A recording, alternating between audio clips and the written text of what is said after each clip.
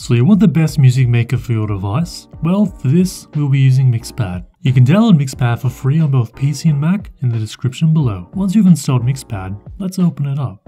As you can see, we are brought by the blank canvas, with multiple tracks that we can put audio on. On my desktop, I have a vocals only and beats only track, so let's combine them. Let's drag and drop them in, and you can just press spacebar to play the audio. Hold up, pause, wait. Man, I feel alive with a As you can hear, they're out of sync, so let's start the vocals at the beat drop. We can hold and click to change the position of the audio and its track. You can also scroll with your mouse scroll wheel to zoom in or zoom out. The beat drop is around here, so let's drag the audio to that location and press play. Hold up, pause, wait. Man, I feel alive with a vibe. Now that sounds a lot better.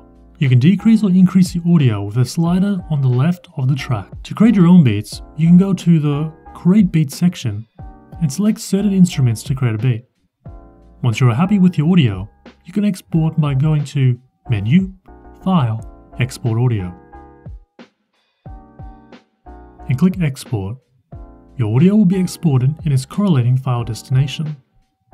You can download Mixpad for free on both PC and Mac in the description below. If this video helped, hit that like button and subscribe button down below. Thanks for watching.